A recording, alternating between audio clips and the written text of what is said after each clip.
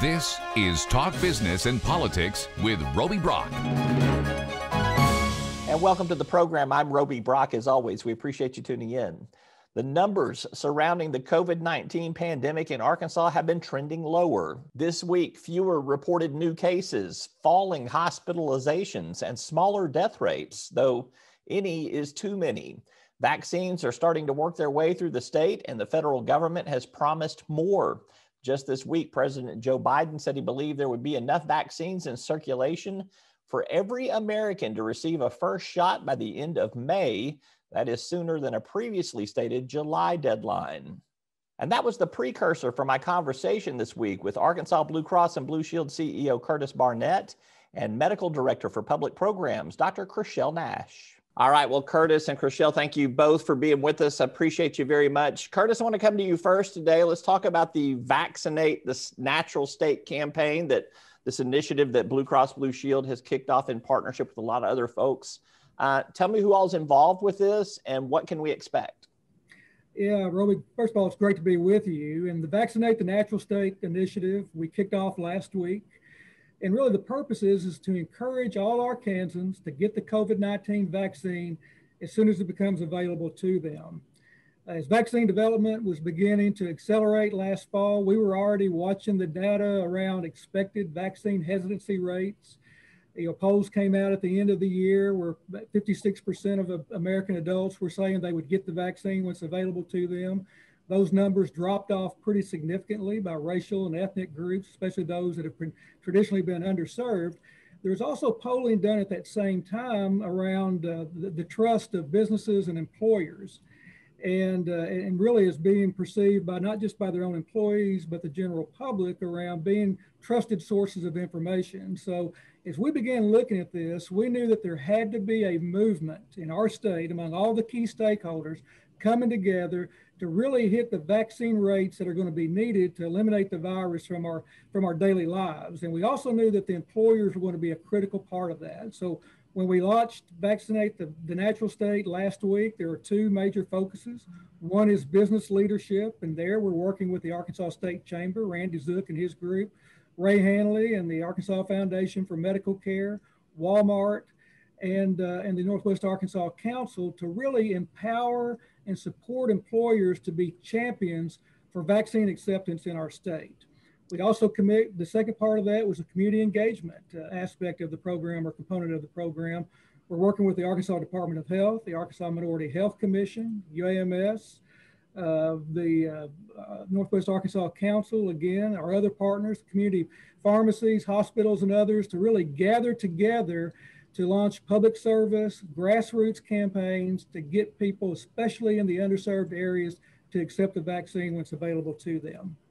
Yeah, lots of moving parts there. Creshelle, speak to me a little bit about how you've got some people who are hesitant to get a vaccine. Curtis mentioned some of the folks in minority populations who have been hit extra hard by COVID-19. Kind of speak to me a little bit about your thoughts on the fact that we've got 3 vaccines out there. How do you encourage people to get over that hurdle of not feeling comfortable about that? You know, Roby, that's a very good question. And really, part of that has been a focus of my life and my career. And when I think about vaccine hesitancy, you know, underserved communities and communities of color have legitimate concerns about health care and access to the vaccine. And we want to make sure that the best in medical science is available to those most in need. We do know that minorities and people of color and in rural areas have increased exposure and increased devastation from this disease. So what we need to do is we need to encourage people and give them the correct information, right? And education is a major component across all of our different partners, and for people to weigh the risks and the benefits for themselves. Now, I will say that personally, minorities and people of color have been involved in the development of this vaccine all through, from the bench to the bedside to people in communities, grassroots, working to educate people and get people vaccinated. So looking at that data, its protectiveness, I made the decision personally for myself and my family that we're vaccinated, and we are spreading that word, and our community partners are spreading that word. And we have to address health equity and health disparities if we are going to end the pandemic. Yeah, for both of you, and Creshelle, you follow up on this first. What is health equity? I think that's a term that we've heard a lot about. Speak to me a little bit about what that is, and then Curtis, if you'd compliment what Dr. Nash has to say about that. Sure. I'm very excited about health equity as in the media as it has been, because the definition of health equity is everyone has the opportunity to be as healthy as they possibly can. Now, that means a lot of different things. Yes, that does mean access to healthcare and quality healthcare, but it also means that you have to have access to safe and affordable housing, fresh food. You have to have clean water, right? You have to have, in the pandemic, you have to have internet access, right? To access some of the services. You have to have a quality education. So all of those things are things that are needed in addition to healthcare. So that's health equity, the resources to be healthy. Yeah, Curtis, that folds into a lot of other initiatives that Blue Cross has been supportive of over the years. No question, Roby. And, we've been working for quite some time, especially on the social determinants of health. And Dr. Nash did a really good job just now, really ticking off some of those major issues that we've been dealing with, food insecurity being a big one that we've been very involved with. And, one thing that the pandemic certainly has done many things, but one thing it has done is brought, even greater focuses to the challenges that we've all been facing over these past several years. And it's really accelerated our efforts in this area. So how do we address social determinants? How do we address all these other factors out there that are causing these disparities? And so I think it's a focus of ours. It has been over the past several years. It certainly is today as we roll out this vaccination effort. And I think in the future, it's going to continue to be absolutely critical that this whole notion of a whole person approach to providing care, when we take into consideration not only the physical health of an individual, but also their mental health, but also the social services and all that they have available to them as well. So Curtis, I have to ask you too, the governor has about a week ago kind of loosened up the directives that we've been under for the better part of a year here with the public health pandemic and the emergency order that he's had us under. We don't have all those vaccines out there yet. Do you think that the governor is moving too fast on this loosening of guidelines? Kind of what's your perspective on his latest moves there? Yeah, and Roby, I think, first of all, it's hard for me to second guess the governor. I think he and his team have done just a masterful job leading our state through the pandemic, especially as we all know by now, it's the most tragic, it's the most complex, the most far-reaching event of our time. We've reviewed our own safety procedures that we put in place here at Arkansas Blue Cross and Blue Shield in light of the new direction from the governor from last week. We don't intend to make any changes to those safety procedures.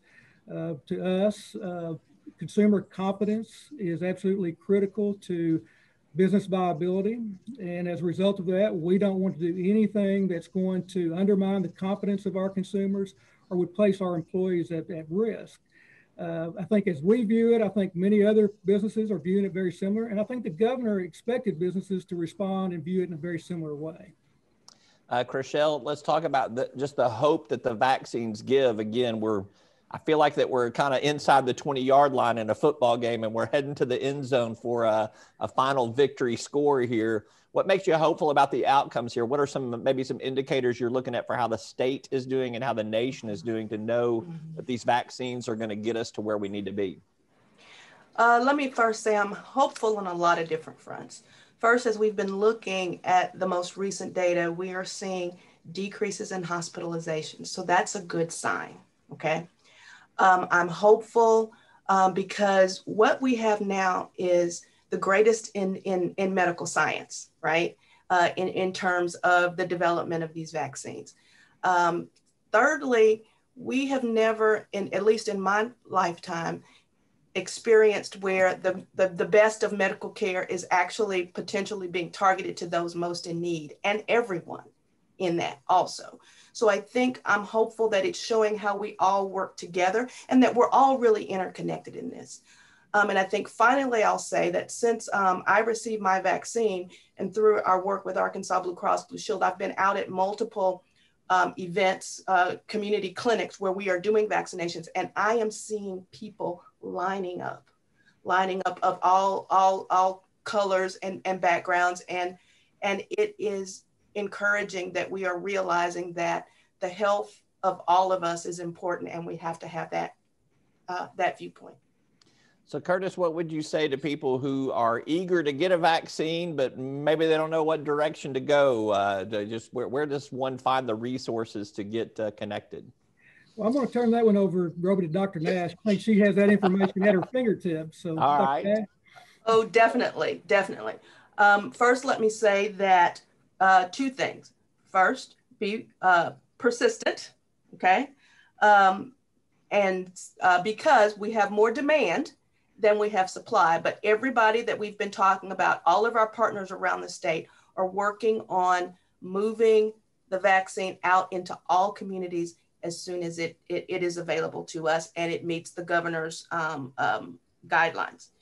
I need you to know that there is no cost to you personally, no out of pocket, all right? When you go to get your vaccine, you should bring an ID and you should bring an insurance card if you have one. The insurance card is not to charge you. It's for your provider to be reimbursed for giving you the vaccine. So how do you get it with all the stuff that's going on? Well, we know that there are lots of challenges out there, and all of our partners are working on that. So if you have internet access, you go to healthyarkansas.gov, that's the Department of Health's website, and it shows you, and it has links to all of the different vaccine sites. If you do not have internet access, you can call the COVID-19 call center at 1-800-803-7847, and there will be a representative there that can help you to tell you how to get to where you need to be. And if you have an employer, we will be working on vaccine clinics there. So we're going to have multiple opportunities, and we'll try to get everyone connected as soon as possible. Does that make sense? It does. So Curtis, let me ask you this question. You mentioned community engagement. You talked about some of the business relationships that Blue Cross Blue Shield has partnered with on this Vaccinate the Natural State initiative here. Is there room for other people to come on board in that initiative? Do you have kind of all the partners in place? Are you looking to kind of build that coalition? No question, Roby. We're continuing to try to build the coalition. We're contacted every day from more organizations who want to be a part of this. And we've developed a playbook for how can you put on a vaccination event very effectively and very efficiently. We're certainly willing to share that with other partners, other organizations throughout the state. And so if anyone out there is interested, please contact us and we'll be glad to work with you. All right. I get to ask you one non-vaccine question, Curtis. So tee it up. Here we go here. Just this week, we have seen the new Medicaid expansion program rolled out by a couple of the elected officials at the state capitol, as well as the governor and his administration. It's the Our Home plan. What do you think of it? Yeah, Roby, I want to take just a second to add on to what you've heard quite a bit about, not on your show this past Sunday, and was covered in the news conference as well yesterday. But first of all, our state's healthcare system cannot sustain a $3 billion reduction in federal funds over the next 5 years that goes to our hospitals, goes to our doctors, other medical professionals, especially as we emerge from the pandemic and the situation that we face with Arkansans who have been basically deferring care in many cases. Their healthcare needs are going to be greater. Arkansans, many who have recovered from COVID-19 are going to have healthcare needs that are going to be greater than they have been in the past. Our mental health needs are growing. Substance abuse rates are going up. Those are going to have to be dealt with. We can't sustain that kind of reduction when you look at all the things that we have facing us over the near term. So with that said, we do believe that the program needs to evolve. The Our Home program, that approach makes sense to us, and it's one that we're very supportive of. When you think about the healthcare priorities that are included in the legislation around maternal care, rural health care, the needs of veterans, those who have been in foster care and the formerly incarcerated, those are critical issues for our state. And they're those that we need to address, and we think we can make improvement in those areas, and we think we should make improvement in those areas. So we're very supportive of that. We do feel like that any health improvement targets need to be set objectively. And also we think it's going to be important that there's some stability to this population. If we're going to improve their health, then it's critical that we have an opportunity to work with them for a period of time in order to have that kind of impact.